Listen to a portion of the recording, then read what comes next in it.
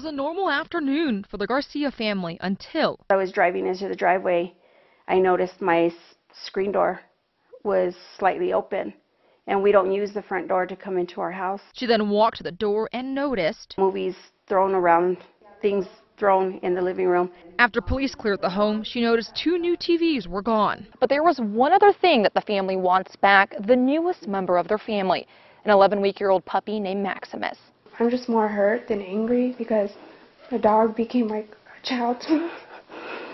The Garcia family just got the pup 3 weeks ago, and unlike the TVs, they say he can't be replaced. Things have monetary value, but you know, family members, your pets, you can't replace that. But their dog does have some key features that makes him stand out.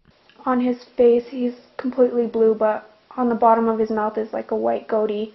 He has white markings on his chest, which not every dog has. He also has some white toes and a distinctive belly button. But there is reason for the Garcias to hope. Their neighbors' surveillance cameras caught the suspect's vehicle, a white SUV, pulling out of their driveway and taking off. The family says the car has tinted windows, a turquoise New Mexico license plate, and chrome rims with 6 spokes each. They hope the thieves are caught, but more than anything, that Maximus comes home safe and sound.